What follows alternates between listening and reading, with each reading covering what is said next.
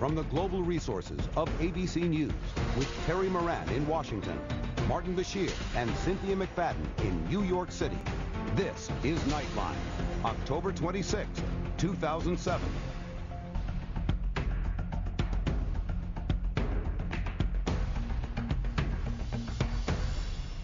Next, we have a shark tale for you. Those mean eyes, those jagged teeth, there's every reason to be afraid of sharks, right? Well, get this.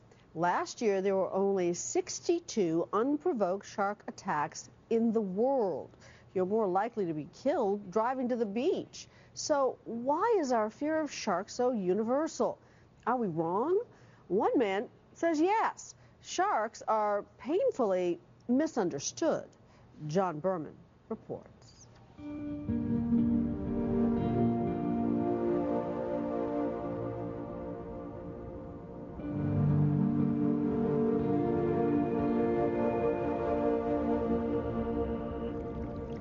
Why is this man hugging a shark? A real shark? The kind of razor-toothed scoundrel of the sea that has inspired box office hits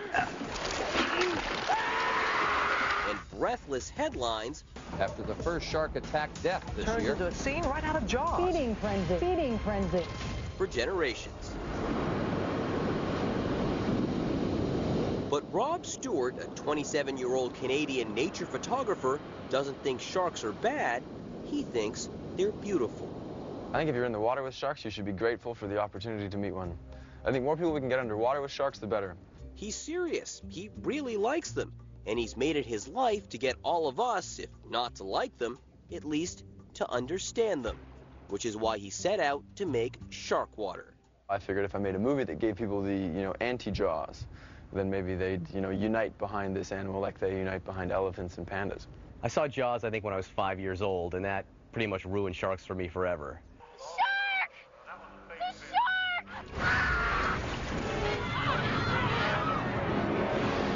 Jaws ruined sharks for virtually everybody, and it ruined the oceans. I mean, people swimming in lakes and rivers became afraid of what was underneath them. The Jaws music, I think, gives everybody shivers. Whether you're in the water or whether you're not, it brings it right back to you. You know, every summer on the news, including ABC, we see shark attacks on beaches. We report them all over the country. They do happen. What people should realize is that shark attacks are mostly shark bites and shark mistakes.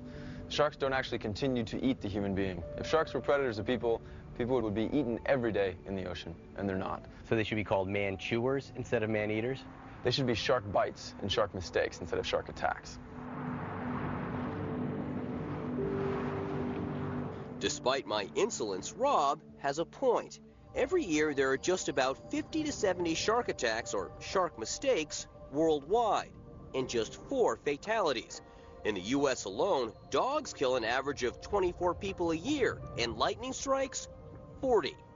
Still, why is it so important to improve the image of this bad guy of the big deep? For Rob, his moment of clarity came 5 years ago, when he was visiting the Galapagos Islands to take simple, pretty pictures of hammerhead sharks. That isn't what he found. Instead of finding hammerhead sharks, in all their majesty underwater, I found 200 dead and dying sharks on 60 miles of illegally set longlines. And that made me realize that sharks were being wiped out even in the most protected areas on the planet. Why are so many people fishing for sharks? People are fishing for sharks because there's a huge demand for shark fins in Asia, for shark fin soup. Shark fin soup is a symbol of wealth. It serves as a sign of respect. It's become a ubiquitous dish at weddings, banquets, and business dinners. And because of that, a single pound of fin is worth $200 to $400. We know that the fin is used to add only texture to the soup, not flavor. The flavor comes from chicken or pork broth and spices. So you can't even taste it? You can't taste it. It's just a texture. With the economic boom in China, there is booming demand for shark fins. More than 70 million sharks are killed each year for their fins alone, with devastating consequences. Shark populations around the world have dropped 90% in the last 30 years. While he was filming on a conservation ship off the coast of Central America, Rob saw the hunt firsthand. We find a pirate fishing boat illegally finning for sharks. They were pulling sharks out of the water, cutting off their fins, and throwing the rest of the body back into the ocean, which was illegal.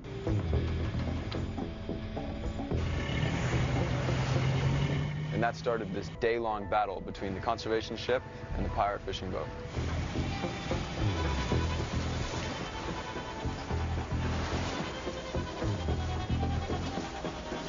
That resulted in the two boats colliding.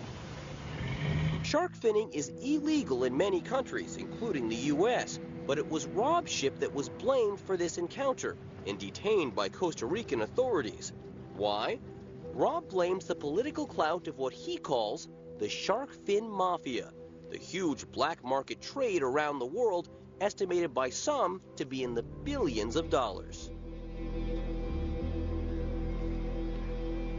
In Costa Rica, Rob saw the scope of the problem when he ventured from his detained ship to a secluded dock. And as soon as I got on the roof, as far as the eye could see, there were tens of thousands of shark fins all drying on the roofs. What are you thinking when you're looking at all these shark fins? Millions of dollars. There's millions of dollars in shark fins. And when we got on the roof of this truck and started filming these operations, it was really clear that what we were onto was something illegal and something that the government was totally ignoring. It got worse. Rob and his companions were convinced they would not be treated fairly by Costa Rican authorities.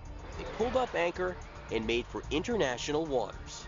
To get away from Costa Rica, we had to wrap our boat with barbed wire so the Coast Guard couldn't jump on board.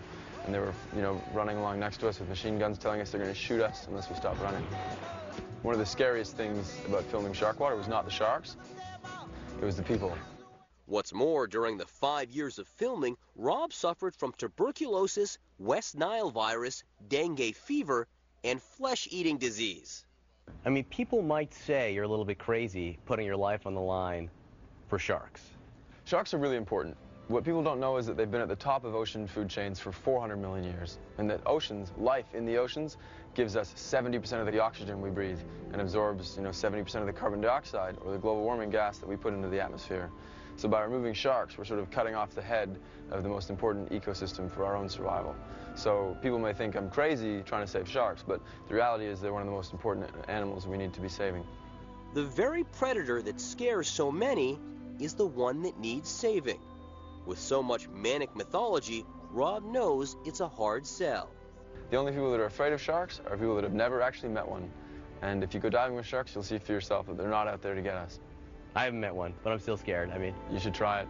It'll change everything for you. Yes, even for those of us who might never want to meet a shark, at least we can see why Rob Stewart finds them magnificent. I'm John Berman for Nightline in New York.